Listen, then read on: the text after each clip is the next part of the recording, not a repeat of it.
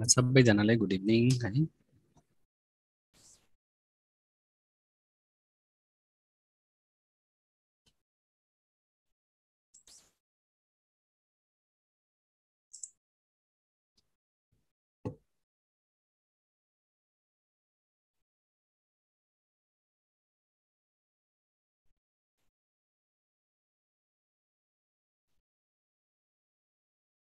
Okay ल युट्युबमा पनि भयो एकैछिन ल।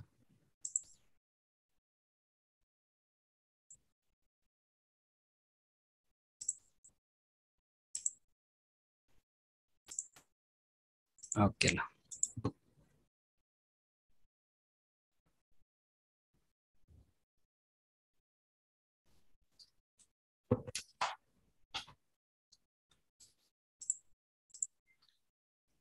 ओके ल सबैलाई वेलकम एन्ड गुड इभिनिङ। यो चाहिँ रेगुलर फ्री कोर्स जुन ओए स्टुडेन्टहरू जो लाइसेन्स इक्जामको प्रिपरेसन गरिरहेछन् मेनली त्यसको लागि हो हैन।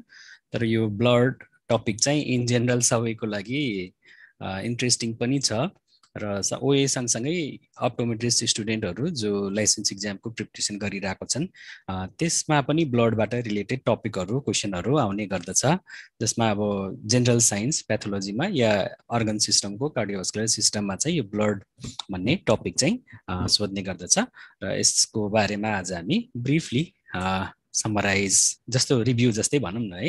हुन त धेरै भास्ट टपिक छ, यसमा धेरै पढ्नुपर्ने कुराहरू छ। अब आफूले पढ्ने हो हुन त मेन त, र सक्दो म कोसिस गर्छु अलिकति कुराहरू बुझाउने त्यसको लागि है त।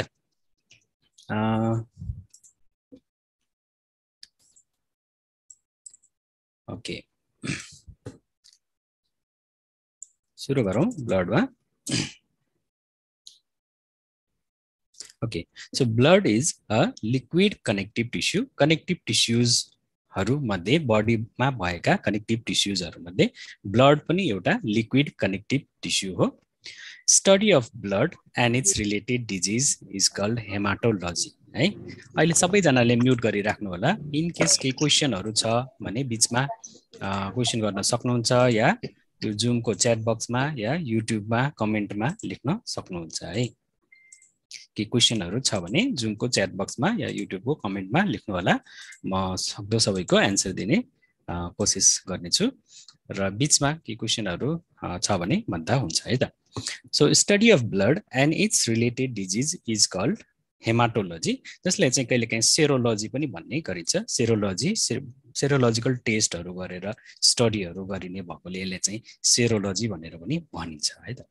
एन्ड अर्को टर्म हामीले बुझ्नुपर्छ haematopoiesis. Haematopoiesis is a process of formation of blood है। हेमाटो means blood, hemato means blood, poiesis means formation. So hematopoiesis means process of formation of blood. र यसको sites of formation of haematopoiesis कहाँ हुन्छ त भनेर क्वेशनहरु सोध्ने गर्दछ एमसीक्यूज पोइन्ट अफ भ्यूले। एमसीक्यूजमा सोध्दाखेरि फिटल एज ग्रुपमा, फिटसमा जब बच्चा जन्मिनु भन्दा पहिला फिटसमा चाहिँ योल्क स्याक, लिभर, स्प्लिन त्यस्तै बोन म्यारो वा सबै खाले बोन र बोन म्यारोहरुबाट चाहिँ हेमाटोपोइसिस हुने गर्दछ भने आफ्टर बर्थ यो योल्क स्याक, लिभर, स्प्लिनबाट नभइकन मेनली बोनहरुबाट मात्रै हुने गर्दछ। यो बोनमा पनि 18 वर्ष भन्दा कम उमेरको एज ग्रुपमा अल बोन्स है, सबै बोन्सहरुमा चाहिँ यो हेमाटोपोइसिस हुने गर्छ भने आफ्टर 18 इयर्स चाहिँ only in red bone म्यारो, red bone म्यारो भएका बोन्सहरु विच आर युजुअली फ्ल्याट बोन्सहरु है। हामी बोन्सको मस्कुलोस्केलेटल सिस्टमहरु पढ्दाखेरि पनि हामी पढ्ने छौं। स्केलेटल बोन्सहरुमा फ्ल्याट बोन्स भन्ने पर्दछ, जसमा भर्टिब्रा, रिब्स, पेल्भिस, स्कल जस्ता बोनहरुमा मेनली यो हेमाटोपोइसिस हुने गर्दछ। यो बोन भित्र भएको बोन म्यारो या म्यारो क्याभिटीमा चाहिँ यो हेमाटोपोइसिस हुने गर्दछ। जस्तै यो डायग्राममा हामी एउटा हेर्न सक्छौं बोन, बोनको सबैभन्दा आउटर मोस्ट कभरिङमा पेरिओस्टियम हुने गर्दछ। त्यसभन्दा भित्र जुन यसलाई अब क्रस सेक्सन सपोज यसरी क्रस सेक्सन गर्यौं भने यसको सेन्टरमा बीचमा म्यारो क्याभिटी भरेको स्पोन्जी टिस्युजहरु बीचमा रहेको हुन्छ, यहाँ चाहिँ बोन म्यारो हुने गर्दछ। र बाहिर पेरियोस्टियम त्यसपछि इन्डोस्टियम यो बोनको लेयर कडावाला लेयर भयो त्यो भन्दा भित्र चाहिँ बोन म्यारो हुन्छ जहाँबाट चाहिँ यो हेमाटोपोइसिस यानी कि formation of blood cells all kind of blood सेल्सहरु यहाँबाट फर्मेसन हुने गर्दछ है त अब यो आरबीसीजहरु ब्लड फर्मेसन भइसकेपछि यसको रिजर्भोयर कहाँ रहन्छ त भन्नाले रिजर्भोयर ट्याङ्की जस्तो भनौं न है आरबीसीजहरु स्टोर हुने स्टोरेज हुने ठाउँ जसलाई ब्लड ब्याङ्क पनि भनिन्छ दिस इज स्प्लिन है स्प्लिनमा गएर चाहिँ ब्लड स्टोर भएर रहेको हुने गर्दछ यो चाहिँ ब्लड अब कहाँ स्टोर हुन्छ नजुकिने हार्टमा स्टोर हुँदैन है हार्टमा चाहिँ ब्लड स्टोर हुँदैन हार्टले जस्ट पम्प गर्ने काम गर्छ हार्टमा ब्लड आउँछ र जाने सर्कुलेसन चाहिँ कन्टिन्युअसली चलिरहन्छ तर ब्लडको रिजर्भेसन या रिजर्भोयर स्टोरेज चाहिँ हार्टमा हुने गर्दैन ब्लड हार्टमा स्टोरेज भयो जम्न थाल्यो भने त हार्टले पम्पिङ गरेन भने मान्छे मर्छ सो हार्टको रिजर्भोयर चाहिँ स्प्लिनमा हुने गर्दछ भने डिस्ट्रक्सन कहाँबाट हुन्छ त जस्तै यो आरबीसी ब्लड सेल्सहरु बन्यो भने एउटा सर्टेन लाइफ स्प्यान पछि यो डिस्ट्रक्सन हुन थाल्छ आफूले यो जस्तै आरबीसीजहरु 120 दिन यसको लाइफ स्प्यान हुने गर्दछ 120 दिन पछि चाहिँ अब यो डिस्ट्रक्सन हेमोलाइसिस भन्छौ है destruction of red blood cells are called haemolysis lysis भनेको टुक्राउने हेमो भनेको ब्लड अब साइट अफ हेमोलाइसिस पनि स्प्लिन नै हो है स्प्लिन नै हो र स्प्लिनलाई ग्रेभयार्ड अफ आरबीसी भनेर पनि भन्ने गरिन्छ किनभने यो ग्रेभयार्डमा डिस्ट्रक्सन भएर यो मर्ने या मार्ने काम गर्ने भएकोले चाहिँ ग्रेभयार्ड पनि भनिन्छ है त ल अब त्यही भएर यो स्प्लिनमा हुने कारणले गर्दा जस्तै हेमोलाइटिक एनेमियाहरु भएको केसेसहरु छ भने स्प्लिन इन्लार्जमेन्ट हुने गर्छ बच्चाहरुमा जस्तै हेमोलाइटिक एनेमियाहरु भयो भने चाहिँ धेरै आरबीसीहरु डिस्ट्रक्सन स्प्लिनमा हुने कारणले स्प्लिनको साइज पनि ठुलो हुन्छ त्यसलाई चाहिँ स्प्लेनोमेगाली भनेर भनिन्छ है त अब ब्लडको के क्यारेक्टरिस्टिकहरु हामीले बुझ्नुपर्ने हुन्छ ब्लडको क्यारेक्टरिस्टिकमा सबैभन्दा पहिला यसको पीएच है कस्तो छ त पीएच भनेको स्लाइटली अल्कलाइन हुने गर्दछ 7.35 देखि 7.45 सम्मको रेन्जमा चाहिँ बडीमा ब्लडको पीएच मेन्टेनेन्स भएको हुन्छ र यो पीएच भनेपछि 7 भनेको न्यूट्रल पीएच हुने गर्दछ 7 भन्दा कम भयो भने एसिड हुने गर्दछ 7 भन्दा बढी भयो भने अल्कलाइन या बेस अल्काली या बेस हुने गर्दछ सो 7.35 टु 7.45 भनेपछि स्लाइटली अल्कलाइन यो रेन्जमा पर्ने भयो है त 7 एभरेजमा 7.4 7.35 टु 7.45 अब बडीमा कुनै कारणवश यसमा ब्लडको पीएच घट्यो भने त्यो कन्डिसनलाई भन्ने गरिन्छ एसिडोसिस जुन चाहिँ रेस्पिरेटरी एसिडोसिस र मेटाबोलिक एसिडोसिस भन्ने दुई प्रकारको हुन्छ त्यति डिटेलमा नबुझौं एसिडोसिस भनेको बडीमा ब्लडको पीएच घट्यो कुन कुन कन्डिसनमा हुन्छ त भन्दा जस्तै किडनी फेलियर भयो हेभी एक्सरसाइज गर्यो जसमा चाहिँ ल्याक्टिक एसिड प्रोडक्सनहरु भयो ब्लडमा ल्याक्टिक एसिडहरु आयो जस्तै क्रोनिक डायरियाहरु भयो ब्लडमा रहेका लस अफ बाइकार्बोनेट आयन्सहरु बेसी लस भयो भने त्यस्तै डायबिटिजमा अनकन्ट्रोल डायबिटिज सुगर धेरै भयो भने यो डायबिटिक किटो एसिडोसिस भन्ने कन्डिसन हुन्छ इट्स अ कम्प्लिकेटेड हुन्छ नि है कम्प्लिकेसन अफ डायबिटिज हो त्यस्तै अल्कोहल मिसयुज धेरै अल्कोहल खाने मान्छेहरुमा पनि यस्तो एसिडोसिस हुने गर्दछ भने 7.45 भन्दा यदि बढी पीएच ब्लडको रह्यो भने यस्तो कन्डिसनलाई भन्ने गर्छ अल्कालोसिस है कस्तो कन्डिसनमा त जस्तै एक्सेसिभ भमिटिङ भएको कन्डिसनमा त्यस्तै ल्याक्सेटिभ मिसयुज भएको कन्डिसनमा ल्याक्सेटिभ भनेको चाहिँ यो कन्स्टिपेसन भएको बिरामीहरूले युज गर्ने मेडिसिन हो जसले स्टुललाई सफ्ट गराउँछ र स्टुल पास गर्न हेल्प गराउँछ त्यस्तो ल्याक्सेटिभहरु बेसी मिसयुज गर्नाले पनि यो मिनरल्सहरु इलेक्ट्रोलाइट्सहरु इम्ब्यालेन्स भएर अल्कालोसिस हुने गर्दछ त्यस्तै डायुरेटिक ड्रग्सहरुको इन्टेक बढी भएको छ भने है डायुरेटिक्स भनेको पेशाबको मात्रालाई बढाउने पेशाबको मात्रा बढायो भने पनि यसले बडीमा चाहिँ इलेक्ट्रोलाइट इम्ब्यालेन्सहरु गराउँछ र अल्कालोसिस हुन्छ जसमा ब्लडको पीएच बढी हुने गर्दछ र बडीले चाहिँ यो कन्डिसनहरुमा ब्लडको pH लाई सधैं 7.35 देखि 7.45 सम्म राख्ने कन्टिन्युअसली यो मेन्टेनेन्स ब्यालेन्स चाहिँ गरिरहेको हुन्छ र ब्लडमा पनि अकर्डिङ टु यसको अक्सिजनेसन कस्तो छ त है भेनस ब्लड र आर्टेरियल ब्लडमा अलिकति pH को तलमाथि चाहिँ हुने गर्दछ र सामान्यतया कम्पेरिजनमा आर्टेरियल ब्लड भन्दा भेनस ब्लडको चाहिँ pH अलिकति कम हुन्छ कम भन्नाले एसिडिक साइडमा हुने भयो है कम भयो भने एसिडिक साइडमा किन त because of presence of carbon dioxide arterial ब्लडमा oxygen हुन्छ भेनस ब्लडमा कार्बन डाइअक्साइड हुन्छ कार्बन डाइअक्साइडले वाटरसँग मिलेर एसिड है कार्बोनिक एसिड यो बनाउन सक्छ जसको कारणले यो कार्बन डाइअक्साइडको कन्सन्ट्रेसन बढी हुने कारणले चाहिँ भेनस ब्लडको pH चाहिँ कम्पेरिटिभली आर्टेरियल ब्लड भन्दा कम हुने गर्दछ ओके त्यसपछि आउँछ टेम्परेचरको कुरा ब्लडको टेम्परेचर लगभग 38 डिग्री सेल्सियस मेन्टेन भएको हुने गर्दछ यो ब्लडको एउटा काम चाहिँ थर्मोरेगुलेसन पनि हो बडीको टेम्परेचरलाई मेन्टेन गरिराख्ने पनि काम हो जस्तै मान्छे मरिसकेपछि मरेको मान्छेको जिउ कस्तो हुन्छ चिसो हुन्छ किनभने ब्लड सर्कुलेसन छैन यसले चाहिँ बडीको थर्मोरेगुलेसन गर्न सकेन है त्यस्तै विस्कोसिटी गाढापन कतिको गाढा हुन्छ त भन्दा it is 3 to 5 times denser and more viscous than water पानी भन्दा 3 देखि 5 गुना बढी चाहिँ यो गाढा हुने गर्दछ अब यो गाढापन पनि यसमा ब्लडमा घुलेका प्रोटिनको लेभलहरु कति छ त्यसको आधारमा भर पर्छ प्रोटिनहरु फिब्रिनहरु यो बडी अमाउन्टमा भयो भने मोर विस्कस हुने गर्दछ र यो विस्कोसिटीको कारणले नै यसले ब्लड भेसल जति विस्कस भयो त्यति यसको ब्लडको वालमा ल्याटरल प्रेसर बढी दिने गर्दछ र यसले गर्दा ब्लड प्रेसरको मेन्टेनेन्स हुने गर्दछ because of this viscosity of blood pressure is maintained भनेर बुझ्नु पर्यो है अब कलर कस्तो हुन्छ ब्लडको ब्लड त रातो हुन्छ तर आर्टेरियल ब्लड र भेनस ब्लडमा अलिकति कलरमा फरक हुन्छ आर्टेरियल ब्लडमा अक्सिजनको अमाउन्ट बढी हुन्छ भेनस ब्लडमा कार्बन डाइअक्साइडको अमाउन्ट बढी हुन्छ आर्टेरियल ब्लड अलि ब्राइट रेड कलरको हुने गर्दछ भेनस ब्लड चाहिँ अलिकति डार्क एन्ड डल रेड कलरको हुने गर्दछ है त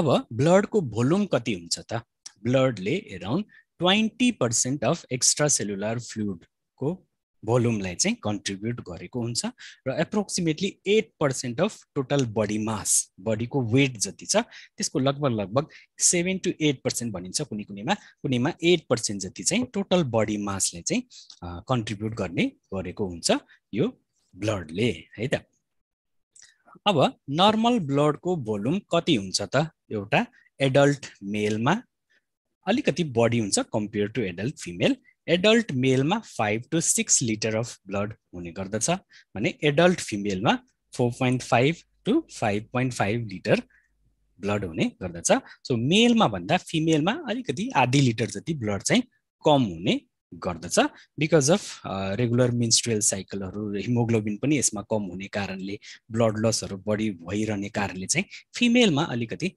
हाफ लिटर जति ब्लड चाहिँ कम हुने गर्दछ है त ल सो मेलमा भन्दा फिमेलमा हाफ लिटर जति ब्लड कम छ त्यही भएर छुच्ची आइमाइहरुले खुन चुस्ताए है थोरै ब्लड छ ब्लड बढाउनलाई अब आदमी का इंसान का खून चुसेगा है ना ल अब छ कम्पोजिसन अब यो ब्लडमा के हुन्छ त ब्लड लिक्विड भनेर पानी जस्तो मात्र हुँदैन यसमा पानी छ लिक्विड छ पानी मात्र हुँदैन मानिलियौ सपोज यो लिक्विड नै भए पनि मानिलियौ एउटा चिया सपोज एक्जाम्पलमा है चिया बनाउन के चाहिन्छ पानी पनि हालेको हुन्छ दूध पनि हालेको हुन्छ चिनी हालेको हुन्छ कुनै मसालाहरु हालेको हुन्छ यो सबै यसमा घुलेको हुन्छ है पानी मात्रै छैन यो सबै घुलेको हुन्छ सो यस्तो कन्सन्ट्रेसन या यस्तो एमाउन्टले चाहिँ यो चीजलाई भन्छ कोलोइड भनेर भन्ने गरिन्छ जसमा फ्लुइड हो लिक्विड हो तर यसमा विभिन्न आयन्सहरु मिनरल्सहरु प्रोटिनहरु सबै यसमा घुलेको हुन्छ यो ब्लडमा कम्पोजिसनमा म्याक्सिमम हुने गर्दछ प्लाज्मा अराउन्ड 55% कन्ट्रिब्युसन हुने गर्छ यो प्लाज्माको भने केही सेलुलर कम्पोनेन्टहरू हुने गर्दछ सेलुलर कम्पोनेन्टहरूमा रेड ब्लड सेल्सहरू हुने गर्छ अराउन्ड 45% बफी कोट हुने गर्दछ अराउन्ड 1% बफी कोटमा पर्ने गर्दछ डब्ल्युबीसी र प्लेटलेट है त मानिलिउँ एउटा टेस्ट ट्युब छ टेस्ट ट्युबमा हामीले 10 ml जति ब्लडलाई लिएर यसमा राख्यौं केही समय सेटल हुन दियौं भने 45% इरिथ्रोसाइट आरबीसीहरू यसरी तल थिक्रिन्छ प्लाज्मा 55% जति यो एमाउन्टको हुने गर्दछ र यो दुईटाको बीचमा बफी कोटमा अलिकति लेस देन 1% जति ल्युकोसाइट डब्ल्युबीसीज र प्लेटलेट्सहरू यसमा रहेको हुन्छ है त अब यो प्लाज्मामा पनि म्याक्सिमम हुने भनेको वाटर हो 91% र बाँकी 9% मा सोलिड हुने गर्दछ सोलिडमा के पर्छ आयन्स अर्ग्यानिक मोलिकुल्सहरू प्रोटिन्सहरू हुने गर्छ important प्रोटिन्सहरूमा albumin globulin क्लोटिङ फ्याक्टर्सहरू including fibrinogen पनि यसमा हुने गर्दछ अराउन्ड 9% है त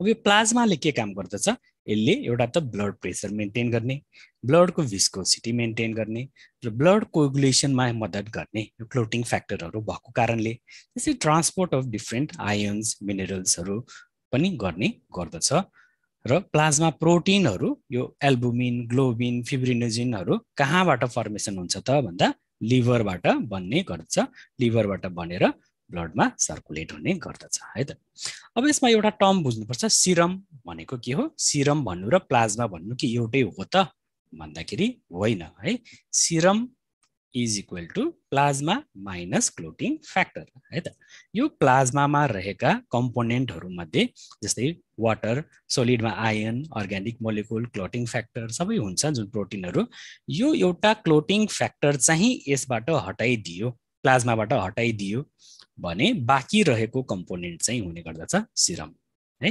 जस्तै ब्लडलाई एउटा टेस्ट ट्युबमा 10 ml ब्लड लियौं र यसलाई चाहिँ ब्लडलाई क्लट हुन दियौं जति क्लट हुन्छ क्लट निस्किन्छ क्लट निस्किएर बाँकी रहेको फ्लुइड चाहिँ हुने गर्दछ सिरम यो भयो भने सपोज त्यही 10 ml हाल्दाखेरि चाहिँ 10 ml ब्लड सँगै केही एन्टिकोगुलेन्ट पनि हामीले हालेका छौं जसले गर्दा यो ब्लड क्लट हुन पाएन तर विथ ग्राभिटी यो आरबीसी सेटल भयो डब्ल्युबीसी प्लेटलेटहरू बफी लेयर छुटियो र बाँकी रहेको जुन क्लियर फ्लुइड क्लियर अलिकति येलोइश फ्लुइड हुने गर्दछ that is plasma so serum भन्नु र प्लाज्मा भन्नुमा फरक के भयो त भन्दा प्लाज्माबाट क्लोटिङ फ्याक्टर घटाएपछि जुन बाँकी रहेको फ्लुइड हुन्छ त्यसलाई चाहिँ सिरम भन्ने गरिन्छ है त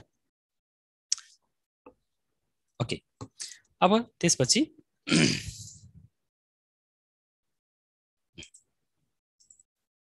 त्यसपछि आउँछ अब विभिन्न ब्लड सेल्सहरुको कुरा गरौँ सबैभन्दा पहिला इरिथ्रोसाइट्स जसलाई रेड ब्लड सेल पनि भन्ने गरिन्छ रेड किन भयो बिकज अफ हिमोग्लोबिन है रेड ब्लड सेल्स हिमोग्लोबिन भएको कारणले यो यसको कलर चाहिँ रेड हुन गयो र यसमा हिमोग्लोबिन भएको कारणले नै यसले चाहिँ अक्सिजनलाई पनि बाइन्ड गर्न सक्छ है हिमोग्लोबिन छ हिमोग्लोबिनले चाहिँ अक्सिजनलाई बाइन्ड गर्न सक्छ अब यो हिमोग्लोबिन भएको रेड ब्लड सेलको चाहिँ शेप कस्तो हुन्छ त भन्दा बाइकन्केभ है बाइकन्केभ शेप जस्तै यो फोटोमा हामी हेर्न सक्छौं बाइकन्केभ हुने गर्छ माथिबाट पनि यस्तो तल्लो डल्लो जस्तो तलबाट पनि यस्तो डल्लो जस्तो यो बाइकन्केभ नेचरको हुने गर्दछ यसमा कुनै न्यूक्लियस हुँदैन र यसले अक्सिजन क्यारी गर्छ विथ हेल्प अफ हिमोग्लोबिन अब यसको शेप यस्तो बाइकन्केभ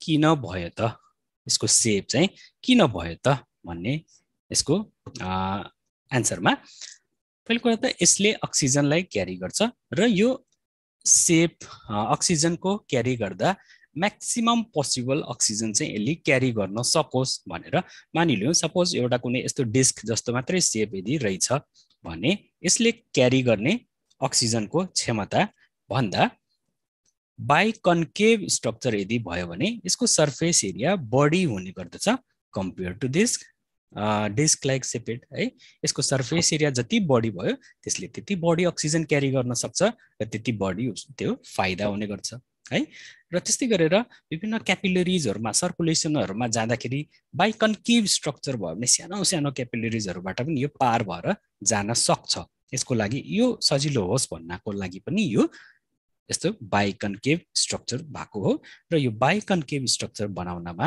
एउटा स्पेक्ट्रिन भन्ने यो रेड ब्लड सेलको मेम्ब्रेन प्रोटिन हुने गर्दछ यो मेम्ब्रेन स्पेक्ट्रिन सेल मेम्ब्रेन प्रोटिनले चाहिँ यसलाई मद्दत गर्दछ यो यसरी बाइकन्केभ स्ट्रक्चर भनेर बन्नको लागि है त अब यो रेड ब्लड सेल बोन म्यारोबाट एकपटक बनेर निस्किएपछि हेमाटोपोसिस भइसकेपछि लाइफ स्प्यान हुने गर्दछ लगभग 120 days so that means around 4 महिना जति भनौं न है 4 मन्थ जति लाइफ स्प्यान हुने गर्दछ यति बीचमा विभिन्न सर्कुलेसन मल्टिपल टाइम्स यो सर्कुलेसनमा गइसकेको हुन्छ अक्सिजन क्यारी गरिसकेको हुन्छ र 120 डेज पछि चाहिँ यो अब डिस्ट्रक्सन भएर जाने गर्दछ र यो इरिथ्रोसाइट बन्नको लागि के एलिमेन्ट्सहरु चाहिन्छ त भन्नाले एउटा इरिथ्रोपोइटिन भन्ने हार्मोन चाहिन्छ जुन किडनीबाट निस्किन्छ त्यस्तै एलिमेन्ट्सहरुमा आइरन चाहिन्छ भिटामिन B12 चाहिन्छ फोलिक एसिड चाहिन्छ है त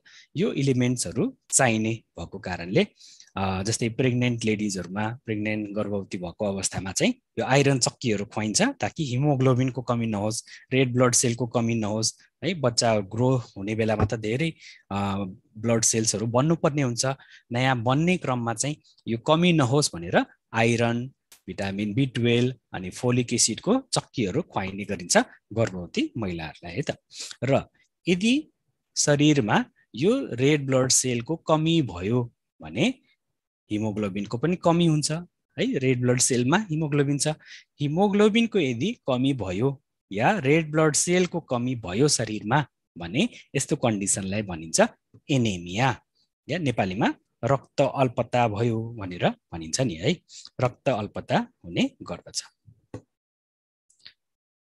ओके र पोलिसाइथेमिया भनेको इन्क्रिज्ड भयो आरबीसी चाहिँ नर्मल हुनुपर्ने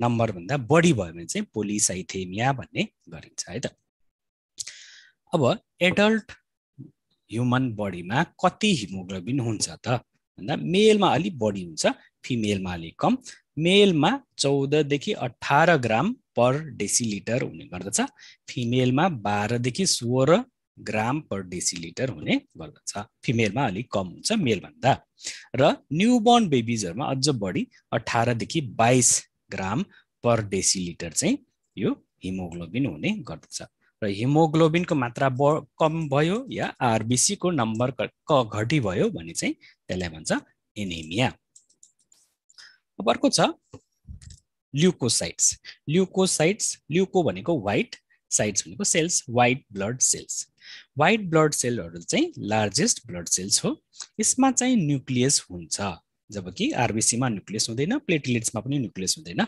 डब्ल्युबीसी मा चाहिँ न्यूक्लियस हुन्छ त्यही भएर न्यूक्लियसबाट यसबाट डीएनए हरु एक्सट्र्याक्ट गर्न सकिन्छ केही डब्ल्युबीसीजहरुमा ग्रान्युल्सहरु हुने गर्दछ त्यस्तो सेल्सहरुलाई भन्छ ग्रानुलोसाइट्स है त ग्रानुलोसाइट्स भनिन्छ यो ग्रानुलोसाइट्समा के पर्छ त जस्तै न्यूट्रोफिल बेसोफिल इओसिनोफिल सेलहरु भयो ग्रानुलोसाइट्स है त यो सेल्सहरुमा यस्तो दाना दाना जस्तो यस्तो ग्रान्युल्सहरु रहेको छ भने यसलाई भन्छ ग्रानुलोसाइट फोटोमा हेर्न सक्छौं न्यूट्रोफिलमा दाना दाना छ इओसिनोफिलमा पनि दाना दाना छ बेसोफिलमा पनि यस्तो दाना दाना छ र बीचमा यो सेन्टरमा देखिएको यो चाहिँ न्यूक्लियसहरु हो है यिनीहरु चाहिँ न्यूक्लियस हो है त अब कुनै सेल्सहरुमा कुनै डब्ल्युबीसीहरुमा चाहिँ यस्तो ग्रान्युल्स हुँदैन जस्तै यो मोनोसाइटमा हेरौं त ग्रानुलोसाइट छैन प्लेन छ त्यस्तै लिम्फोसाइटमा एउटा सानो लिम्फोसाइट एउटा लार्ज लिम्फोसाइट छ स्मल एन्ड लार्ज यसमा पनि यस्तो ग्रान्युल्सहरु छैन तर यो न्यूक्लियसहरु छ यो ठुलो देखिएको चाहिँ न्यूक्लियसहरु हो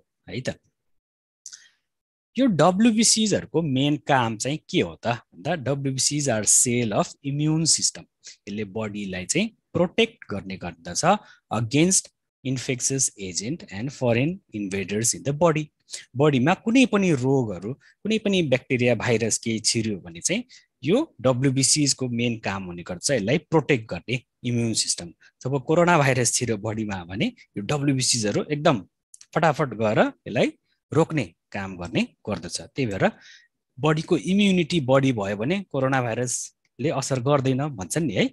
इम्युनिटी पावर जसको कम छ त्यसलाई चाहिँ कोरोना भाइरसले धेरै एफेक्ट गर्छ भनेर हामीले सुनेका छौँ।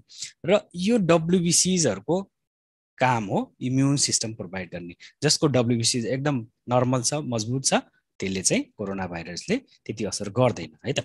So these are also known as पोलिसम्यान of the body, त्यही भएको कारणले है त। डब्ल्युबिसीज को एमाउन्ट यदि बढ्यो शरीरमा भने त्यसलाई भन्छ ल्युकोसाइटोसिस, र ब्लड क्यान्सर भएको अवस्थालाई भनिन्छ ल्युकेमिया है त। ल्युकेमिया भन्नु भनेको ब्लड क्यान्सर हो। अब यो डब्ल्युबिसीजहरुको टाइप्सहरुमा हामीले पढ्यौं, न्युट्रोफिल्स, इयोसिनोफिल, बेसोफिल, हरेकको एउटा एउटा कामहरु जानिराखौं। यो एमसीक्यूजहरुमा सोधेको छ यो है। जस्तै ओए लाइसेन्स प्रिपरेसनमा सोधेको छ। इयोसिनोफिलको धेरै सोध्ने गर्छ। इयोसिनोफिलले के काम गर्छ भन्यो भने प्यारासाइटिक इन्फेक्सन भयो भने बढ्छ। जस्तै एलर्जिक रिएक्सनहरु बढी भयो भने चाहिँ इयोसिनोफिलको मात्रा चाहिँ शरीरमा बढ्ने गर्दछ है त। त्यस्तै न्युट्रोफिलको काम के हो, यसले पनि these are the first line defence है, first responder to microbial infection, bacteria, फंगसहरु इन्फेक्सनहरु भयो भने शरीरमा पहिला कुन सेल्सहरु बढ्छ, फर्स्ट लाइन डिफेन्स भनेको न्युट्रोफिल है त। अनि यो चाहिँ म्याक्सिमम हुने गर्छ। These are the most numerous चाहिँ डब्ल्युबिसीजमा चाहिँ यो न्युट्रोफिल हुने गर्छ compare to other इयोसिनोफिल, basophil, monocyte and lymphocytes है त। त्यस्तै बेसोफिलको काम के हो, बेसोफिलले पनि बडीमा एलर्जन, प्याथोजन, प्यारासाइटहरुबाट डिफेन्ड गर्ने मा मद्दत गर्छ। सँगसँगै यसको इन्जाइमहरुले चाहिँ ब्लड फ्लो अनि प्रिभेन्ट ब्लड क्लट, ब्लड क्लटहरु ब्लड भित्र के रे बडी भित्र ब्लड भेसल भित्र यतिकै नर्मली ब्लड क्लट नहुन दिनको लागि यसले इन्जाइमहरु सिक्रिट गर्ने काम पनि यसले गर्दछ। अर्को छ लिम्फोसाइट, एग्रानुलोसाइट्समा मोनोसाइट र लिम्फोसाइट पर्छ। Lymphocytes are the smallest डब्ल्युबिसी which fights mainly against viral infection है त। ब्याक्टेरियल फंगलमा मेनली फाइट गर्ने न्युट्रोफिल थियो, भाइरल इन्फेक्सनमा मेनली फाइट गर्ने चाहिँ लिम्फोसाइट्स हुने गर्छ। यसको 3 प्रकारका सेल्सहरु हुन्छ, बी सेल्स र टी सेल्स। टी सेलमा पनि CD4 प्लस हेल्पर सेल हुन्छ, CD8 प्लस चाहिँ साइटोटक्सिक सेलहरु हुने गर्दछ। र स्पेशल टाइप अफ एउटा बी सेल जुन चाहिँ डिफरेन्शिएट भएर प्लाज्मा सेल बन्ने गर्दछ है। यो प्लाज्मा सेलले चाहिँ एन्टिबडीजहरु प्रोडक्सन गर्ने गर्दछ। So which sales produce antibody भन्यो भने plasma sale or be sales भन्ने एन्सर हुने गर्दछ। अब यो भाइरल इन्फेक्सनमा लिम्फोसाइटको मेन काम हुन्छ। लिम्फोसाइटले चाहिँ इम्युनिटी प्रोभाइड गर्ने काम गर्छ। तर सपोज इक्जाम्पलमा एचआईभी एड्स भयो है, रेट्रोभाइरस, ह्युमन इम्युनोडेफिसियन्सी भाइरस भयो भने यो भाइरसले सीधा सीधा टी सेललाई गएर एट्याक गर्ने काम गर्दछ। टी सेल्सलाई नै यसले ड्यामेज गरिदिने काम गर्छ, जसले गर्दा इम्युन सिस्टमहरु एकदमै कम हुने गर्दछ। इम्युन सिस्टम कम भएपछि एचआईभी भएको पेशेन्टहरुमा अरु अपर्चुनिस्टिक इन्फेक्सनहरु, ब्याक्टेरियल इन्फेक्सनहरु, ट्युबरक्लोसिसहरु, फंगल इन्फेक्सन्सहरु है, जस्तै क्यान्डिडा, क्रिप्टोकोकोसिस भन्ने डिजिजहरु चाहिँ यसमा लाग्ने गर्दछ। यो टी सेल्समा ड्यामेज भएको कारणले, लिम्फोसाइटमा बढी ड्यामेज गर्ने कारणले है त। अर्को छ मोनोसाइट। मोनोसाइट भनेको कस्तो सेल्स हो, यो पनि एग्रानुलोसाइट हो। यसले चाहिँ मेन काम भनेको फागोसाइटोज प्याथोजेन्स and they present antigen to T cells है। अब बडीमा रहेको डेब्रिजहरु, वेस्ट मेटेरियलहरु, जस्तै एउटा कुनै बडीमा, हाम्रो बडीमा एउटा ब्याक्टेरिया पस्यो है, यो बडीमा अब ब्याक्टेरिया पस्यो भने सबैभन्दा पहिला कसले काम गर्यो, न्युट्रोफिलले गएर यसलाई मार्ने काम गर्यो। अब मारिसकेपछि ल अब मैले यसलाई मारिसके, अब मोनोसाइट तिमी गएर यसलाई, यसको डेड बडीलाई ठिकाना लगाऊ है, लासको ठिकाना लगाऊ भने जस्तो यो डेड अर्गानिजमलाई, यसको डेब्रिजहरुलाई चाहिँ खाइदिने काम गर्छ यो मोनोसाइटले। अब यो खाने क्रममा यसको साइज ठुलो हुँदै जान्छ। साइज ठुलो भएपछि यसलाई चाहिँ म्याक्रोफेज भन्ने गरिन्छ, जसले रिमुभ डेड सेल डेब्रिज है। सो यसको साइज ठुलो हुन्छ, यो कारणले लार्जेस्ट ब्लड सेल कुन हो भनेर सोध्यो भने एन्सर इज मोनोसाइट है त। अब यो मोनोसाइट बडीको विभिन्न अर्गनहरुमा रहेको हुन्छ। विभिन्न अर्गनहरुमा रहेका मोनोसाइटहरु जुन म्याक्रोफेजमा चेन्ज भएका हुन्छन् ठुलो भएर, यसको नाम चाहिँ अर्गन अनुसारले, लिभरमा छ भने यसलाई कफर सेल भनिन्छ, बोनमा छ भने ओस्टियोक्लास्ट भनिन्छ, ब्रेनमा माइक्रोग्लाया भनिन्छ र लङ्समा डस्ट सेल भनिन्छ। These are the example of म्याक्रोफेजेस जसले डेड सेल डेब्रिजहरूलाई हटाइदिने, माइक्रो अर्गानिजमहरूलाई हटाइदिने काम गर्छ है त। अब डब्ल्युबिसी को टोटल ल्युकोसाइट काउन्ट, डब्ल्युबिसी को टोटल काउन्ट कति हुन्छ त भने 4000 देखि 11000 क्युबिक सेन्टिमिटरमा हुने गर्दछ र यस मध्येमा पनि सबैभन्दा म्याक्सिमम कुन हुन्छ, न्युट्रोफिल हुने गर्छ 40 to 75% म्याक्सिमम है, मोस्ट न्युमेरस हुने गर्दछ। जस्तै लिम्फोसाइट त्यसपछि 20 to 45%, इयोसिनोफिल 1 to 6, monocyte 2 to 10, basophil कहिलेकाहीँ छिट्टाफुट्टा एउटा दुईटा हुने गर्छ। प्यारासाइटिक इन्फेक्सन भयो, एलर्जी भयो भने चाहिँ यो इयोसिनोफिल बढ्ने गर्दछ है त। प्यारासाइटिक इन्फेस्टेसनहरू भएको बेलामा इयोसिनोफिल चाहिँ बढी हुने गर्छ। अब अर्को छ platelets. Platelets are form from large cells call मेगाक्यारियोसाइट। मेगाक्यारियोसाइटबाट यो बन्ने गर्दछ प्लेटेलेट्स। प्लेटेलेट्सको मेन काम चाहिँ के हो त, मेजर फङ्सन यसले के काम गर्छ त भन्यो भने बडीमा कोगुलेसनमा हेल्प गर्ने है, या क्लटिङमा मद्दत गर्ने फर्स्ट हेल्प गर्ने सेल्स भनेको प्लेटेलेट्स हो। जसले कहीँ घाउ लाग्यो, सपोज सब्जी काट्दा चक्कुले हातमा काट्यो, ब्लड निस्क्यो भने प्लेटेलेट्सको अब काम सुरु भयो। उसले अब ब्लडलाई रोक्ने, क्लोटिङ गर्ने, हिमोस्टेसिस गराउने, कोगुलेसन गराउने काम गर्छ प्लेटेलेट्सले है त। यसको बारेमा म पछाडि फेरि भन्छु, क्लोटिङको क्यास्केड मेकानिजमहरू। नर्मल प्लेटेलेट्सको भ्यालु कति हुन्छ, 1.5 to 4 lakh per cubic millimetre हुने गर्दछ। अब यसको नर्मल काउन्ट र लाइफ स्प्यान चाहिँ सबै आरबिसी डब्ल्युबिसी सबैको थाहा हुनुपर्छ। आरबिसी चाहिँ मिलियन्समा हुने गर्छ सबभन्दा धेरै है, 5 मिलियन्स पर क्युबिक मिलिमिटर। डब्ल्युबिसी चाहिँ एप्रोक्सिमेटली 10,000, 4,000 to 11,000 हो रेन्जमा 10,000 पर क्युबिक मिलिमिटर हुने गर्दछ। प्लेटेलेट्स हुने गर्छ 2 लाख पर क्युबिक मिलिमिटर एभरेजमा, वास्तवमा 1.5 to 4 है, रेन्जमा भन्नुपर्दा 1.5 to 4 lakh per cubic millimetre. डब्ल्युबिसीज रेन्जमा भन्नुपर्दा 4 to 11 लाख, यो रेन्जमा 4 to 6 है, 4 to 6 into 10 to the power 6 millions per cubic millimetre. त सबभन्दा बढी कुन भयो, आरबिसी भयो, त्यसपछि प्लेटलेट, त्यसपछि डब्ल्युबिसी। अब यो एकपटक बनिसकेपछि यसको लाइफ स्प्यान कति हुन्छ त? आरबिसी को लाइफ स्प्यान हुन्छ अराउन्ड 120 डेज, डब्ल्युबिसी को लाइफ स्प्यान 4 डेज र प्लेटेलेट्स को लाइफ स्प्यान ओन्ली 7 डेज हुने गर्दछ है त। अब यसपछि बुझौँ ब्लडको फङ्सन के हो त, ब्लडले बडीमा के काम गर्छ।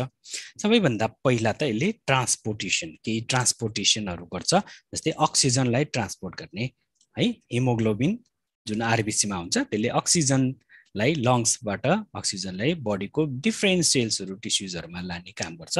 So it ट्रान्सपोर्ट्स oxygen and carbon dioxide. Number 2 it क्यारिज nutrient है, न्युट्रिएन्टको ट्रान्सपोर्ट गर्छ। हामीले खाना खाएपछि पेटमा जान्छ, पेटबाट आन्द्रामा जान्छ, आन्द्रामा ब्लड भेसल्सहरूको थ्रुबाट सोसिएर अब यो चाहिँ लिभरमा या बडीको विभिन्न अर्गनहरूमा जाने गर्दछ।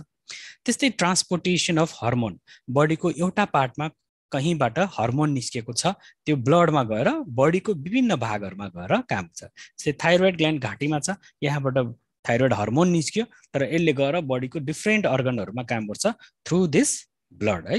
अरू पनि इन्डोक्राइन ग्ल्यान्डहरू हर्मोन चाहिँ ब्लडमा जान्छ र ब्लडबाट विभिन्न अर्गनमा काम गर्दछ। त्यस्तै मेटाबोलिक वेस्टहरू, बडीमा मेटाबोलिक वेस्टहरू निकालेर अब एक्सक्रिसनको लागि, फालिदिनको लागि, बडीबाट निष्कासन गर्नको लागि अब यसले किडनीसम्म लगिदिन्छ। किडनीले ल अब सफा गरेर डेब्रिजहरू सफा गरेर डायलाइसिस गरेर फेरि ब्लडलाई शुद्ध बनाएर पठाउने गर्दछ। यो ट्रान्सपोर्टेसनहरू भयो। त्यस्तै रेगुलेसन, ब्लडले पिएच, बडीको पिएचलाई रेगुलेसन गर्छ। एभरेजमा 7.35 to 7.45 बनाउने काम यो ब्लडले गर्छ। कुनै कारणवश केही बिरामी भयो, केही कन्डिसनले गर्दा, कुनै दबाईले गर्दा अल्कालोसिस या एसिडोसिस भयो भने पनि यो ब्लडले चाहिँ सक्दो बडीलाई रेगुलेट गर्ने, ब्यालेन्स गराउने काम गर्छ। त्यस्तै बडी टेम्परेचर मेन्टेन गर्ने काम पनि गर्छ है। जस्तै मान्छे मर्यो भने चिसो हुन्छ, त्यस्तै हो। हातलाई यस्तो हामीले रगड्यो भने तातो हुन्छ, बडीमा पनि यो टेम्परेचर सबै रेगुलेट गर्ने काम यो ब्लडले पनि गर्दछ। त्यस्तै बडीमा वाटर कन्टेन्टहरु मिनरल कन्टेन्टहरु आयोन कन्टेन्टहरु यसले ब्यालेन्स गर्ने काम पनि गरेको हुन्छ त्यस्तै इम्युन सिस्टम डब्ल्युबीसीज हरुले बडीमा डिजिजहरुबाट बचाउने काम गर्छ फर्स्ट रिस्पोन्डरहरु न्यूट्रोफिलहरु अनि त्यस्तै लिम्फोसाइट्सहरुले गर्छ त्यस्तै फागोसाइटोज गर्छ मोनोसाइटहरुले डेब्रिजहरुलाई हटाउने कामहरु गर्दछ है त्यस्तै रिजर्भोयर अफ वाटर इलेक्ट्रोलाइट मिनरल्सहरुको रिजर्भोयरको रूपमा पनि यसले काम गर्छ परफर्म हिमोस्टासिस ब्लडलाई कोगुलेसन गराउने प्लेटेलेट्सहरुले चाहिँ यो हिमोस्टासिस गराउने ब्लड क्लटिङहरु गराउने काम गर्दछ अर्को छ ESR इरिथ्रोसाइट सेडिमेन्टेसन रेट भनेर भनिन्छ अब मानिलियौ केही ब्लडलाई यस्तो एउटा ट्युब हुन्छ ट्युबमा हालेर ब्लडलाई एकैछिन सेटल हुन दियौ यो लामो यस्तो एउटा ट्युब लियौ खासमा यसलाई वेस्टर्न ग्रीन ट्युब भनिन्छ यो ट्युबमा हामीले ब्लड हाल्यौ यो मार्किङहरु रहेको हुन्छ 0 देखि लिएर 70 80 सम्म यस्तो मार्किङहरु हुन्छ अब ब्लड हालिसकेपछि केही समयपछि के हुन्छ त रेड ब्लड सेलहरु यसरी थिग्रिन थाल्छ तल ग्राभिटीले सेटल हुन थाल्छ र यो मार्किङहरु हामी हेर्ने गर्छौं र 1 घण्टामा कति मिलिमिटर को एमाउन्टमा चाहिँ माथि क्लियर प्लाज्मा देखियो कति आरबीसीजहरु यसरी सेडिमेन्ट भयो यो मेजरमेन्टलाई भन्ने गरिन्छ इरिथ्रोसाइट सेडिमेन्टेसन रेट है त इरिथ्रोसाइट सेडिमेन्टेसन रेट भनिन्छ अब यो चेक गर्ने विभिन्न मेथड यो जुन डिस्क्राइब गरे त्यो चाहिँ वेस्टर्न ग्रीन मेथड हो त्यस्तै विन्ट्रोप्स मेथड भन्ने हुन्छ नर्मली एडल्ट मेलमा चाहिँ 0 देखि 10 मिलिमिटर सम्मको यो सेटलमेन्ट यस्तो हुने गर्दछ 0 बाट 10 सम्म हुने गर्दछ है भने नर्मल फिमेलमा 0 देखि 20 सम्म एमएम चाहिँ फर्स्ट 1 घण्टामा यो सेटल हुने गर्दछ नर्मली तर कहिलेकाहीँ चाहिँ यो बढ्यो अत्यधिक मात्रामा बढ्यो भने चाहिँ यसले के जनाउँछ त केही सिस्टेमिक इन्फेक्सनहरु छ भन्ने जनाउँछ जसमा systemic infection and इन्फ्लेमेसन of heart and heart valve इन्डोकार्डाइटिस भन्ने बिमारीहरु हुन्छ रिउमेटिक फिभरहरु है त्यस्तै गरेर ट्युबरक्लोसिस भयो भने पनि यो ESR चाहिँ बढ्ने गर्दछ है त अब त्यसपछि बुझौं ब्लडको कोगुलेसन फ्याक्टर्स अर क्लोटिङ फ्याक्टर्सहरुको बारेमा है त बडीमा कुनै एक ठाउँमा औलामा चक्कुले काट्यो ब्लड निस्कियो भने निस्केकै गर्दैन केही समयपछि यो रोकिन्छ है केही समय चापेर राख्यौं दबाएर राख्यौं भने रोकिन्छ नि है यो रोक्ने प्रोसेस किन रोकियो भन्दा दैट इज क्लोटिङ मेकानिजम अर यो चाहिँ कोगुलेसन भएको हो है त जम्मा ब्लडमा 13 वटा कोगुलेसन फ्याक्टर्सहरु हुन्छ जुन प्लाज्मामा हुने गर्दछ लिभरबाट सिन्थेसाइज हुन्छ सबै खाले कोगुलेसन फ्याक्टर यसै दुईटा फ्याक्टर 4 र फ्याक्टर 13 चाहिँ फ्याक्टर 8 चाहिँ यो अरु ठाउँबाट आउँछ क्याल्सियम बोन विलिब्रान फ्याक्टर यो बाहेक अरु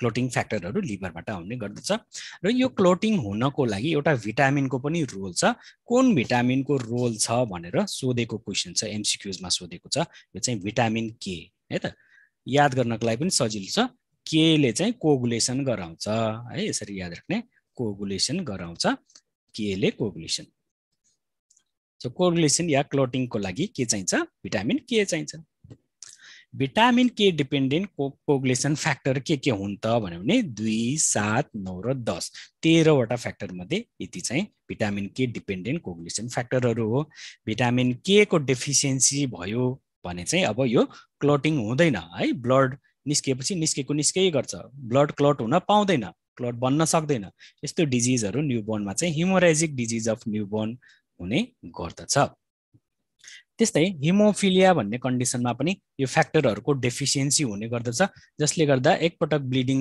भयो औंला काट्यो ब्लिडिङ निस्क्यो भने यो ब्लिडिङ नै रुक्दैन या त धेरै लामो समयपछि रुक्छ यस्तो कन्डिसनलाई चाहिँ हिमोफिलिया भनिन्छ यो हिमोफिलिया चाहिँ जो ब्रिटेनमा पहिला एउटा महारानी क्वीन भिक्टोरिया अनि उसको सन्तानहरुमा चाहिँ यो धेरै देखिएको कारणले यसलाई रोयल डिजिज भनेर पनि भनिन्छ यो रोयल फ्यामिली को सबै धेरै जसो यो फ्यामिलीहरुमा चाहिँ यो फिमेल चाहिँ युजुअली क्यारियर हुने गर्दछ र मेलमा चाहिँ बढी यो एफेक्टेड हुने गर्छ यो हिमोफिलिया है त जसले गर्दा धेरै यो राजकुमारहरु चाहिँ यसरी डेथ भएको थियो अर्ली एजमा नै, त्यही भएर यसलाई रोयल डिजिज पनि भनिन्छ हिमोफिलियालाई है त।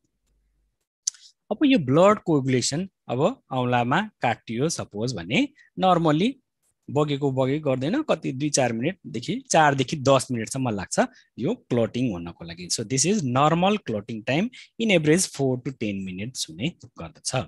अब यो क्लोटिङ हुने मेकानिजम बुझ्नुपर्छ। 4वटा मेजर स्टेपमा चाहिँ यो क्लोट हुने गर्दछ।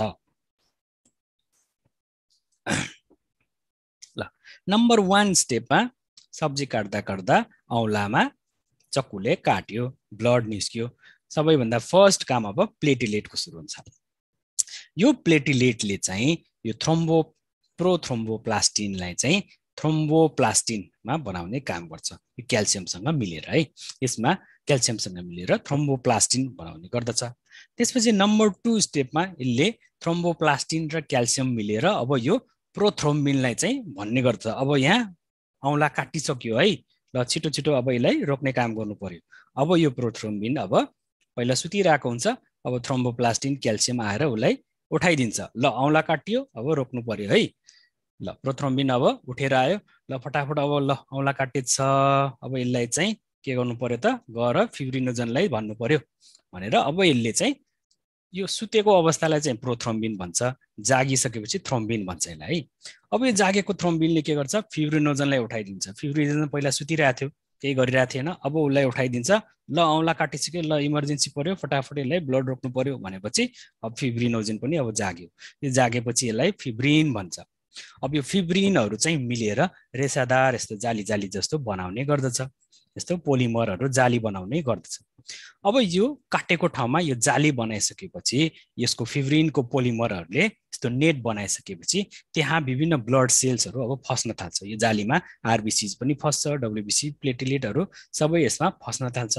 फस्दै फस्दै अब यसले क्लट बनायो। क्लट बनाइसकेपछि अब ब्लिडिङ रोकियो है त। अब रोकियो, लगभग यति सबै काम हुनलाई 4 देखि 10 मिनट लाग्ने गर्दछ। अब यति टाइममा रोकियो, रोकिसकेपछि अब यो क्लटहरू केही समय लाग्छ। यो क्लट सबभन्दा पहिला फर्मेसन भयो, फर्मेसन भएपछि यसको म्याचुरेसन हुन्छ है। यसरी बिस्तारै अलिकति समय लिने गर्दछ यसले पुरा मेच्योर हुनको लागि। र यो बिचमा अब क्लट बनिसक्यो, क्लट बनेकोलाई फेरि उब्काएर निकाल्यो भने फेरि ब्लिडिङ हुन्छ नि है, त्यस्तै हो। यो चाहिँ मेच्योर भइसकेको थिएन त्यो क्लट। अब घाउ निको भइसकेपछि त्यो माथिको उब्काइदियो भने चाहिँ ब्लिडिङ हुँदैन है। त्यो तलको घाउ निको हुनु अगाडि नै माथिको क्लटको त्यो उब्काइदियो भने फेरि ब्लिडिङ हुने गर्दछ। सो यसरी चाहिँ यो प्लेटिलेटले चाहिँ फिब्रिनोजन थ्रोम्बिनहरूसँग मिलेर चाहिँ ब्लडको क्लोटिङ गराउने काम गर्दछ है त। भनेपछि ब्लड क्लोटिङमा के इलिमेन्ट्सहरू चाहिने भयो त भन्दा नम्बर 1 मा प्लेटिलेट्स। सबैभन्दा पहिला त प्लेटिलेट्सको रोल भयो है। सेल्समा कुन चाहियो, प्लेटिलेट। प्रोटिन कुन चाहियो यसमा, फिब्रिनोजिन चाहियो, प्रोथ्रोम्बिन चाहियो है, जसले चाहिँ फिब्रिन अनि थ्रोम्बिनहरू बन्यो। मिनरल्स पनि चाहियो यसमा, कुन मिनरल चाहियो, क्याल्सियम चाहियो। भिटामिन पनि चाहियो क्लोटिङको लागि, कुन भिटामिन, भिटामिन के चाहियो। सो यो मेकानिजमहरूले चाहिँ बडीमा चाहिँ क्लट बनाइरहेको हुन्छ। ब्लड निस्किने बित्तिकै चाहिँ यसलाई क्लट बनाउने काम गर्छ। तर अब बडीभित्र चाहिँ यो प्लेटिलेट पनि छ, फिब्रिनोजन पनि छ, क्याल्सियम पनि छ, पोटासियम के अरे यो भिटामिन के पनि छ भने नर्मल ब्लडमा चाहिँ यो यहाँभित्र यतिकै क्लट किन बन्दैन त है त। यो यतिकै ब्लड बन्दैन, यो नबनोस् भनेर भगवानले पहिला नै यो ब्लडमा चाहिँ एउटा एन्टिकोगुलेन्ट पहिला नै हालिदिएको छ, पहिला नै रेडी छ, हेपारिन भन्ने एउटा एन्टिकोगुलेन्ट। अब यो हेपारिनले जबसम्म हेपारिनले चाहिँ काम गर्छ तबसम्म यो प्लेटिलेट, फिब्रिनोजन, क्याल्सियम, भिटामिन के जति भए पनि क्लट बन्न दिँदैन। भिटामिन यो हेपारिनले चाहिँ यसलाई अर्डर नगरेसम्म है त। अब यो सब्स्टेन्स जसले चाहिँ ब्लड भित्र नर्मली यो ब्लड क्लट बन्न दिँदैन त्यसलाई भन्छ एन्टिकोगुलेन्ट है, इनसाइड र आउटसाइड बडी। हेपारिन भनेको चाहिँ एन्टिकोगुलेन्ट which is present in the body अनि वारफारिन भनेको चाहिँ एउटा मेडिसिन हो जसले एन्टिकोगुलेन्टको काम गर्ने गर्दछ। युजुअली यो हार्ट ब्लड भएको बेलामा हार्ट डिजिजहरू जसमा कोरोनरी आर्टरीको ब्लकेजहरू भयो या कार्डियक इम्बोलिजमहरू भएको बेलामा चाहिँ यो मेडिसिनहरू दिने गरिन्छ है त। अब औँला काटिने बित्तिकै चाहिँ फेरि क्लट बन्ने, नकाट्दाखेरि चाहिँ क्लट नबन्ने यो कसरी हुन्छ त भन्दा जब घाउ हुन्छ, कहीँ कट्स लाग्छ या घाउ हुन्छ, तब यो बाहिर अक्सिजन बाहिरको एयरमा जब एक्सपोजर हुन्छ है त, यो एयरमा एक्सपोजर भयो, घाउ या वुन्ड बन्यो भने चाहिँ त्यति बेला यो हेपारिन इनएक्टिभ हुने गर्दछ र यो इनएक्टिभ भएपछि अब यो प्लेटेलेट, फिब्रिनोजेन, क्याल्सियमको रोल सुरु हुन्छ र त्यसले क्लट बनाउँछ।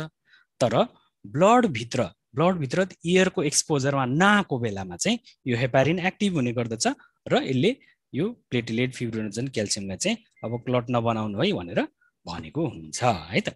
यो चाहिँ मेकानिजम बुझ्नु पर्यो। र त्यसपछि अब ब्लड ग्रुपिङ, हरेकको सबैको ब्लड, सबका खून लाल है तर सबैको ब्लड एउटै हुँदैन है। ब्लडको अलग अलग ग्रुपिङहरू हुन्छ।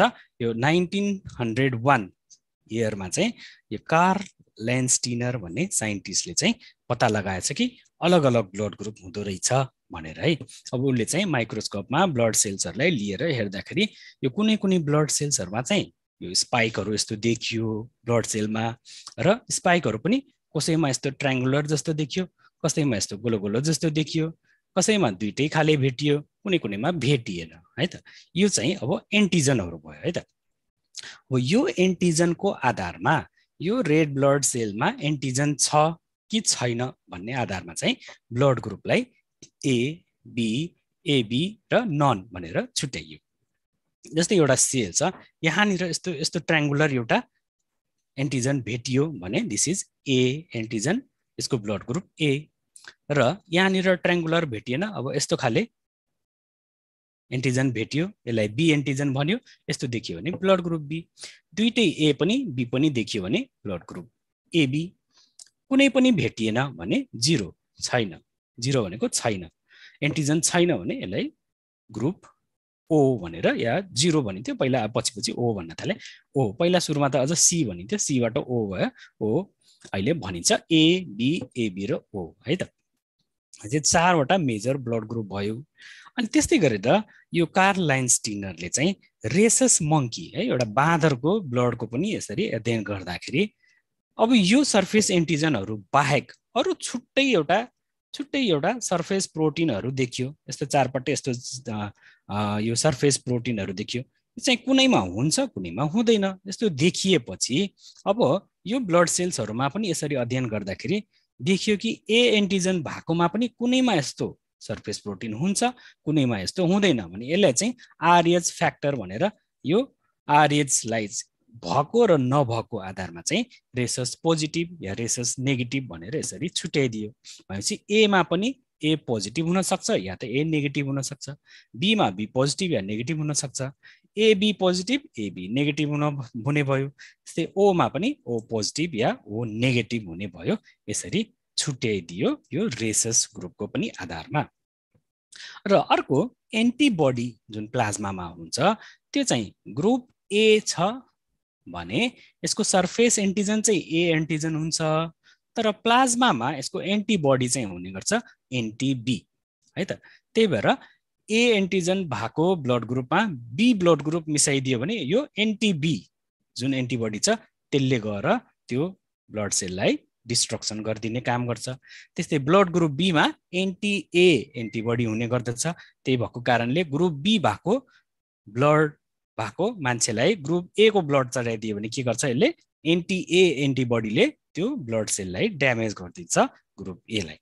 अब एबी जुन ब्लड ग्रुप छ त्यसमा चाहिँ कुनै एन्टिबडी देखिएन भनेपछि यसमा ए ब्लड ग्रुप दिँदा पनि के गरेन, बी ब्लड ग्रुपको ब्लड दिँदा पनि यसले कुनै एन्टिबडी छैन र यसलाई त्यो ब्लड सेललाई डिस्ट्रक्सन गरेन भने। त्यस्तै ग्रुप ओमा चाहिँ के भयो, एन्टी बी पनि छ एन्टी ए पनि छ र ओ ब्लड ग्रुप भएको मान्छेलाई यदि ए या बी ब्लड ग्रुपको ब्लड दियो भने दुईटैलाई यसले डिस्ट्रक्सन गर्दो रहेछ है भन्ने यसरी चाहिँ देखियो। भनेपछि एन्टिबडी चाहिँ ग्रुप एमा एन्टी बी, ग्रुप बीमा एन्टी ए हुने भयो, ग्रुप एबीमा एन्टिबडी हुँदैन, ग्रुप ओ मा चाहिँ एन्टी-बी एन्टी-ए दुईटै एन्टिबडी हुने भयो। अब यसको आधारमा चाहिँ ब्लड डोनेसनहरू गर्दाखेरि एबी पोजिटिभ भएको ब्लड ग्रुपले चाहिँ यो युनिभर्सल रेसिपिएन्ट भयो। एबी ब्लड ग्रुप र यसमा पनि एबी ब्लड ग्रुपमा पनि स्पेसिफिकली भन्नु पर्यो भने एबी पोजिटिभ भएको ब्लड ग्रुपलाई अब ए ले दिदा पनि भयो, बी ले दिदा पनि भयो, एबी ले दिदा पनि भयो, ओ ले दिदा पनि भयो है। यो चारैवटाबाट यसले रेसिपिएन्ट लिन सक्छ। So this is called universal recipient. यो त्यस्तै गरेर ओ नेगेटिभ ब्लड ग्रुप भएको ब्लड ग्रुपले चाहिँ सबै खाले ब्लड ग्रुप भएका पेशेन्टलाई या मान्छेलाई चाहिँ ब्लड डोनेट गर्न सक्ने भयो। ए मा दिदा पनि भयो, बी मा दिदा पनि भयो, एबी मा दिदा पनि भयो अनि ओ मा दिदा पनि भयो। त्यही भएर ओ नेगेटिभलाई चाहिँ युनिभर्सल डोनर भनेर भनिन्छ। यो अस्तिको एनएचपीसी एक्जाममा चाहिँ यो सोधेको क्वेसन हो यो है। युनिभर्सल डोनर कुन हो भनेर यसमा ओ ब्लड ग्रुप ओ भन्ने थियो, त्यसमा अझ स्पेसिफिकली बनाएर सोध्यो भने चाहिँ ओ नेगेटिभ हुने गर्दछ। त्यस्तै युनिभर्सल रेसिपिएन्ट कुन हुन्छ भनेर सोध्यो भने चाहिँ एबी हुन्छ। अझ स्पेसिफिकली भन्नु पर्यो भने एबी पोजिटिभ हुने गर्दछ है त। अब यो ब्लड डोनेसनको बारेमा अलिकति जानौँ। ब्लड डोनेट गर्दाखेरि कहाँबाट ब्लड लिने गर्दछ भने मिडियन क्युबेटल भेन, यो एल्बोको जस्ट अगाडितिर हुने गर्दछ। यो मिडियन क्युबेटल भेन यो एल्बो छ भने यहाँनिर हुने गर्छ, यहाँबाट निल्छ है त। अब यो डोनेट गरेको ब्लडलाई चाहिँ स्क्रिनिङ गर्नुपर्छ एचआइभी, हेपाटाइटिस बी, सी अनि सिफिलिस यो डिजिजको लागि। के हुनु भने दिज आर ब्लडबाट सर्न सक्ने डिजिजहरू हो यो है। एचआइभी, हेपाटाइटिस बी, सी र सिफिलिसको चाहिँ जाँच गर्ने गरिन्छ।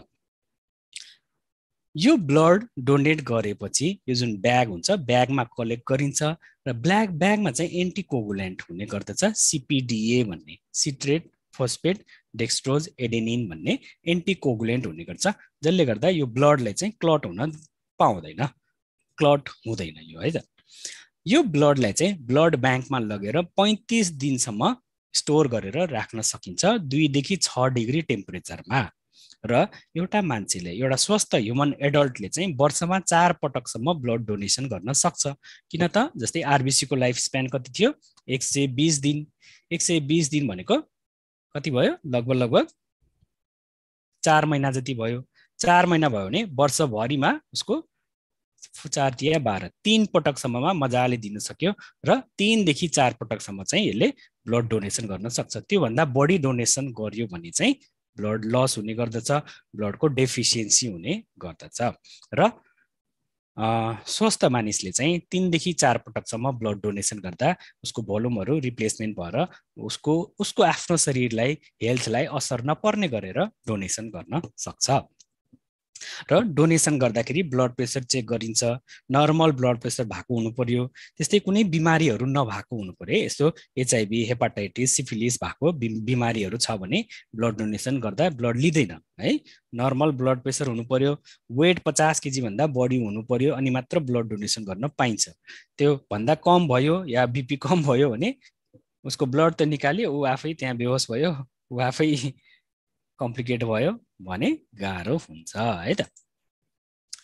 अब ब्लड कति लिन्छ त है। ब्लड डोनेसन गर्दाखेरि 300 ml ब्लड बडीबाट निकालिन्छ र यो प्याकेटमा चाहिँ 50 ml एन्टिकोगुलेन्ट पहिले नै भरेको हुन्छ। यो 300 ml ब्लड र 50 ml कोगुलेन्ट मिलाएर 350 ml ब्लड चाहिँ त्यो प्याकेटमा लिने गर्दछ। यसलाई 1 पिन्ट भन्ने गरिन्छ है। 350 ml भनेको 1 पिन्ट ब्लड भनिन्छ, इक्वल टु 1 पिन्ट है त। ल कुरा बुझ्यो। ल यसपछि एउटा डिजिज छ इरिथ्रोब्लास्टोसिस फिटालिस भन्ने एउटा डिजिज, एक्स्ट्रा एउटा अलिकति जानिराखौँ। यसमा के हुन्छ, जब हस्बेन्डको ब्लड ग्रुप पोजिटिभ हुन्छ र वाइफको या फिमेलको चाहिँ नेगेटिभ ब्लड ग्रुप यदि छ भने पहिलो सन्तानमा चाहिँ नर्मल बेबी जन्मियो, ठिक छ है। तर अब पहिलो सन्तान जन्मिने क्रममा यो आमाको शरीरमा चाहिँ अब यो रेसस पोजिटिभ फिटसले चाहिँ यो आरएच एन्टिजनले बडीमा एन्टी-आरएच एन्टिबडीहरू प्रोडक्सन गराउँछ। यो एन्टी-आरएच एन्टिबडी अब यो शरीरमा रहेको बेलामा फेरि अब सेकेन्ड प्रेग्नेन्सी भयो, आरएच पोजिटिभ बेबीको भयो भने यो एन्टिबडीले यो फिटसको ब्लडलाई चाहिँ डिस्ट्रक्सन गर्ने काम गर्दछ। सो यसलाई भन्छ इरिथ्रोब्लास्टोसिस फिटालिस, जसले गर्दा बच्चाहरू को ब्लड सेल नै बन्न पाएन र बार बार चाहिँ यो एभर्सन हुने या कम्प्लिकेसनहरू आउने, हिमोरेजिक डिजिजहरू हुने काम हुँदछ है। यो किन भयो त? ट्रान्सप्लासेन्टल transmission of maternal antibodies of foetal red blood sale, यसको कारणले चाहिँ यो डिजिज हुने गर्दछ, इरिथ्रोब्लास्टोसिस फिटालिस भन्ने है त। अब आमा र बुवाको है फादर मदरको ब्लड ग्रुप थाहा छ भने बच्चाको ब्लड ग्रुप पनि थाहा पाउन सकिन्छ है। यो बच्चाको ब्लड ग्रुप चाहिँ कसरी डिसाइड हुन्छ त भन्दाखेरि यो हरेक ब्लड ग्रुपमा चाहिँ एन्टिजन जस्तै ए छ भने यसमा दुईटा क्रोमोजोमहरू जस्तै ए र एउटा ओ रहेको हुन्छ, बी छ भने बी र ओ रहेको हुन्छ, एबी छ भने ए र बी रहेको हुन्छ, ओ छ भने दुईटैमा ओ रहेको हुन्छ। अब मानिलिउँ फादरमा ए छ, मदरमा ए छ भने यसमा एओ, फादरमा मदरमा एओ भयो।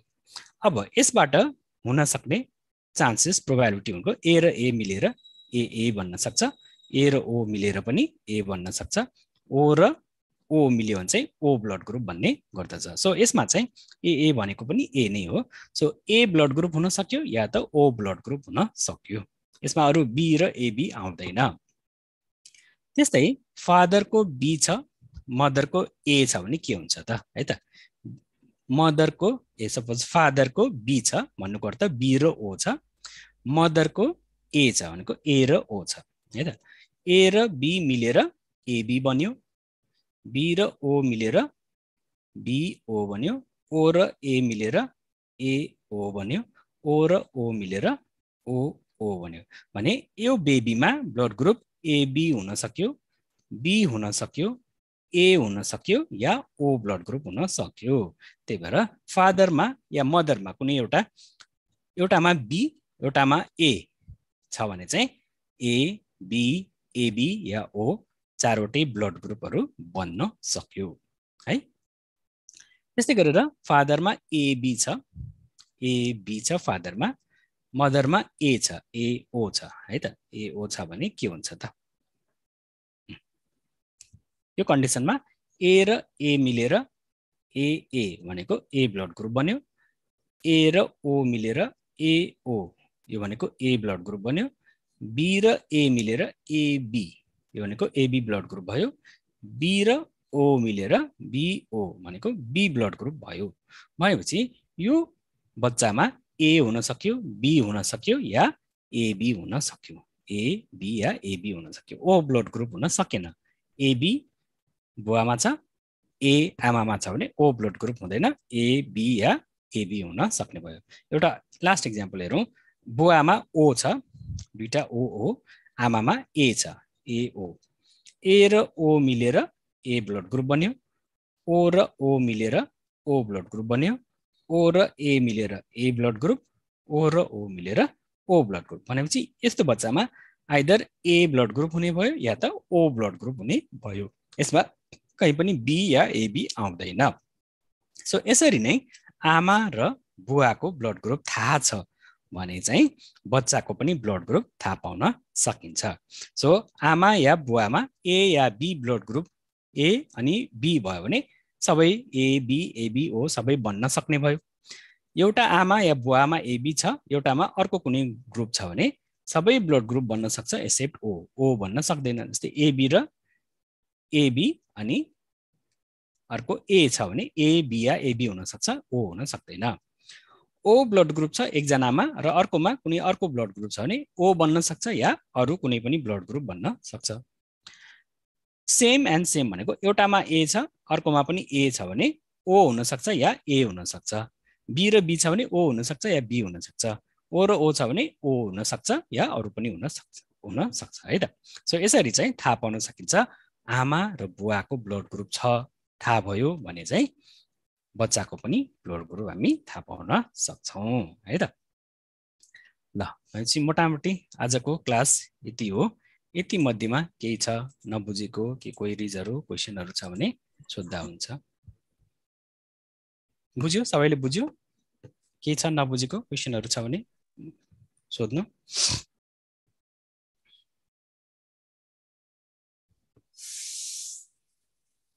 है कुरा क्लियर छ? बुझ्यो पढाएको बुझ्यो? मजा आयो पढेर? के छ नबुझेको भने सोध। मजा आयो। ल यसबाट धेरै क्वेशनहरु आउन सक्छ है, इन्ट्रेस्टिङ पनि छ टपिकहरु है। र यसको यसो गरौँ, यसको एमसीक्यू क्वेशनहरु चाहिँ अब हामी हाई यील्ड डिस्कसन कोर्स भनेर भोलि गरौँ है त। भोलि बेलुकी 7:30 बजे गरौँ है।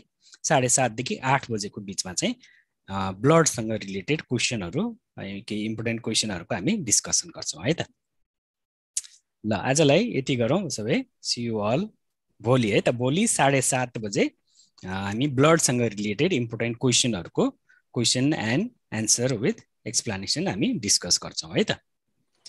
ल सबैलाई कस्तो लाग्यो भिडियो? के क्वेशनहरु छ भने पछि पनि सोध्दा हुन्छ है त। यो भिडियो चाहिँ युट्युबमा पनि छ, युट्युबमा हेर्न सकिन्छ। त्यसमा लाइक्स कमेन्ट शेयरहरु सबैले गरिदिनु पर्यो है त। हुन्छ सर। ल ओके, ल सबैलाई बाइ बाइ।